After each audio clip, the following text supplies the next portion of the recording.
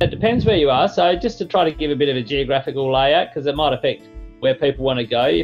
If you head into sort of the northern and the inland areas, like up around Geraldton, once you come in towards Marlawar, or down through Dalwallinu and Three Springs, and right down through the central wheat belt, out towards Merredin, those kinds of lower rainfall northern areas, you'll typically, a lot of those areas, they can harvest 24 hours a day if they want to, and some farmers do. They'll run shifts and go around the clock. So that's the environment once you get out into the lower rainfall areas. But as you head further south, get closer to the south coast, God's country, if I might say. But it's a different environment for harvesting.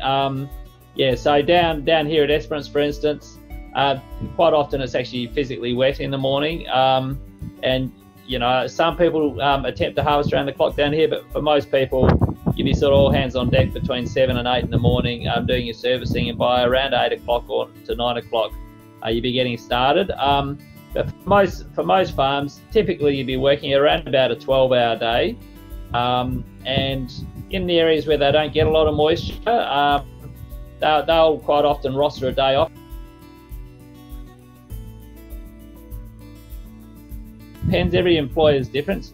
I can only really speak for ourselves. In our situation, we've invested a lot in our accommodation. Our accommodation for workers is nicer than our own home. It's 2 years old, it's solar passive, it's massive, it's got a huge sort of common entertaining area, it's got private rooms, it's all brand new, big kitchen, you know, satellite TV, all the rest of it, outdoor barbecue, porch and all that stuff. You know, and for some people that's what they're looking for. For other people, they don't mind, you know, being in a donga out the back behind the shed, just roughing it a bit, and they might be more interested in some of the other features of the work on those different places. So, you know, for people who really want to live in style, there's plenty of farmers who've got really nice accommodation. For people who that's less of a priority, and they might be more interested in other sort of perks or aspects of the work, the locality to Perth or whatever it is. And again, I think it's just a case of contacting all the, I mean, there's a lot of jobs, and it's certainly an applicant's market at the moment. So, you know, contact every employers, ask the questions. What's the accommodation like? What are the other benefits? So when it comes to food, in our business, we always provide a meal at night time, a hot meal at night time.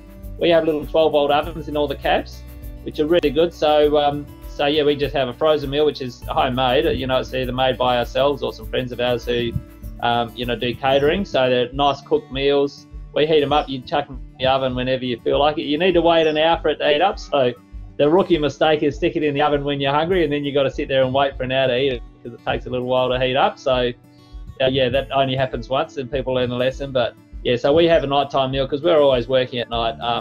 Quite often you're working till, you know, 9 o'clock or so at night. So a hot meal's great, builds morale, keeps you fresh. And then when you get home, you really just need to have your shower and just wind down a little bit and jump into the cot. So yeah, I think typically that's pretty normal to provide a nighttime meal. Some places do breakfast and lunch and your afternoon and morning tea the lot.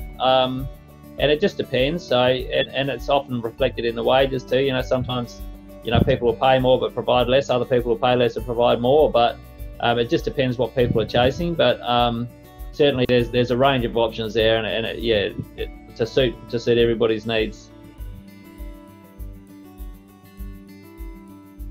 You know, some areas have a Sunday off every week, so they can watch the footy or just chill out a little bit.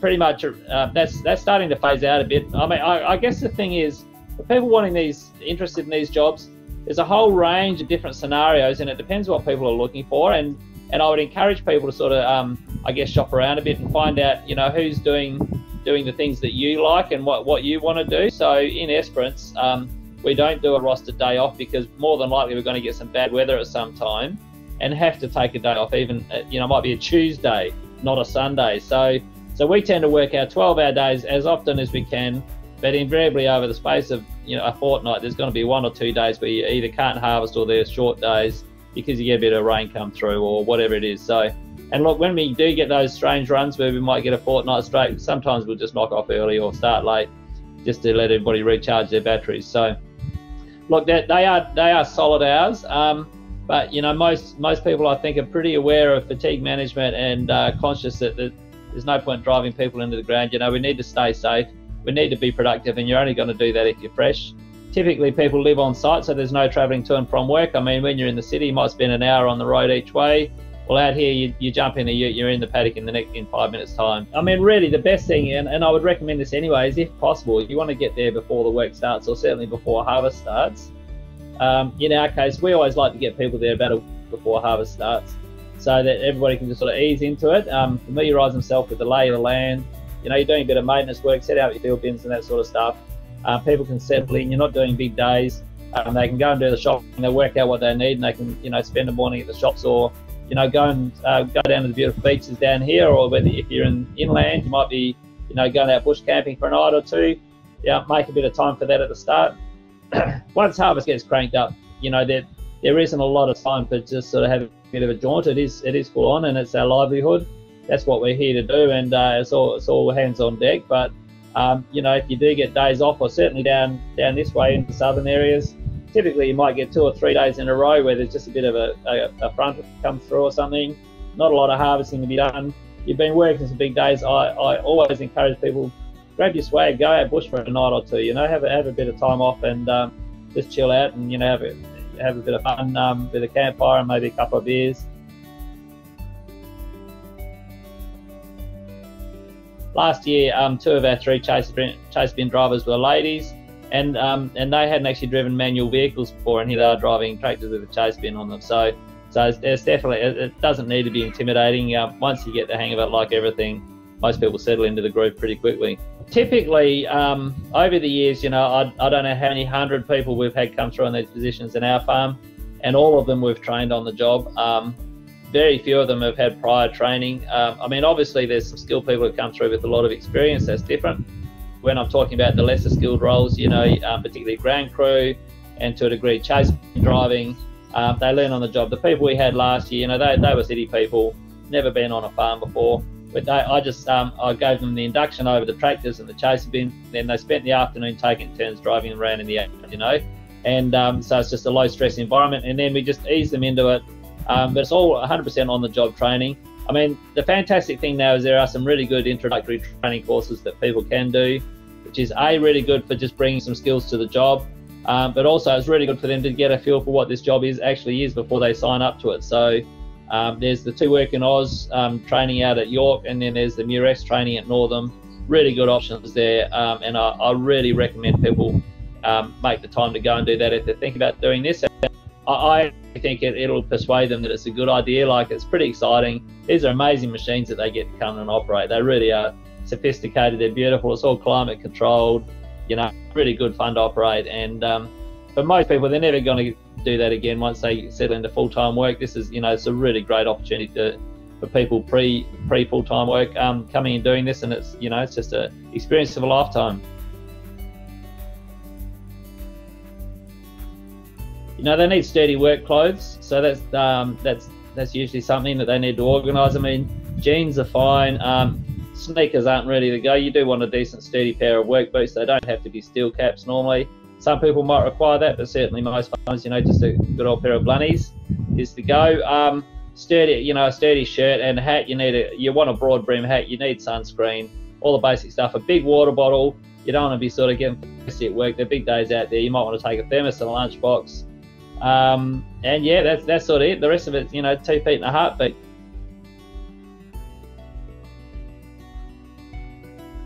The range of jobs typically at harvest is you've got header drivers, chaser bin drivers, and then you have ground or support crew. They're the 3 main roles. When people have livestock, there might be a bit of livestock work in there as well, if that's happening at the same time. Depends on the scale of the operation. So a chaser bin is just a big trailer that you pull behind a tractor. So if you think of a car with a trailer on the back, it's the same thing but big. Yeah. So and it may seem intimidating at first. They can be anywhere from probably 15 tonnes up to 50 tonnes of capacity. But really, if you can drive a car with a trailer on it without freaking out, you can drive a tractor with a chaser bin on it without freaking out. They don't go that fast. Everything's big. The tractors are big. They're safe. They're stable. They're really easy to control. So people who are competent and confident driving a vehicle, they'd be able to drive a tractor with a chaser bin hands down. We do it every year.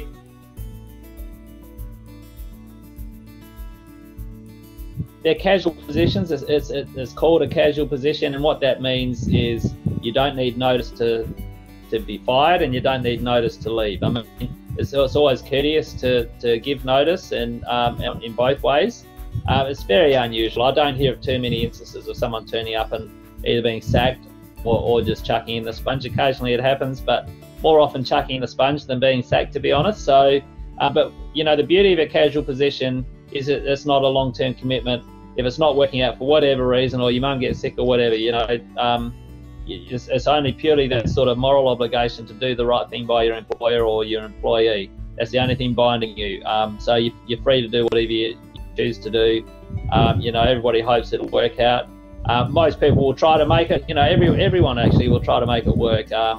And if anything, perhaps one of the issues will be a personality clash with another worker or that sort of stuff, and that's often what sort of causes an issue.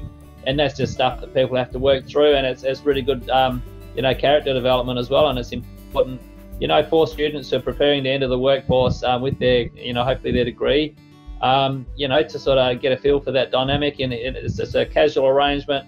It's not your first job as an accountant or as an ag scientist or whatever. It's not a permanent position, so you can get a bit of the lay of the land without sort of being too committed. And I think you develop a lot of skills working in a team in that sort of high pressure environment as well. So, but yeah, look, certainly in terms of, there's nothing binding about it. It's a casual job. You can leave, anytime you like.